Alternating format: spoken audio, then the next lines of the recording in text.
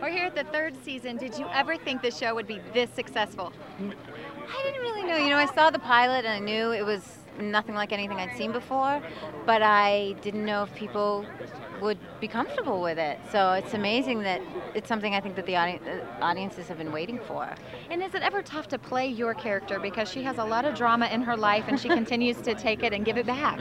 She really does. She's really intense. I have to say, when I read the scripts, I get really intimidated. And I think, God, what if I can't pull this off? Then, what will everybody say?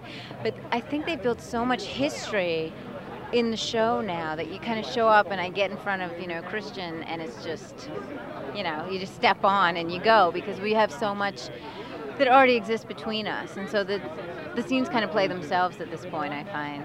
And Christian and Sean have such an enduring friendship and partnership. How is it that they can remain friends through it all? Isn't that like life, though? I mean, don't you think that when you look at your friendships, they're messy? Life's not simple. Life has things that haven't been addressed, issues that you haven't talked about, resentments that you hold on to, and then forgiveness. I mean, I think it's so much closer to our true experience of life than a lot of things. Well, we congratulate you on a great show. Thank you. Great run so far, and look forward to seeing the third season. Enjoy yourself inside. Thank you. We All will. right, see you there. Have a good night.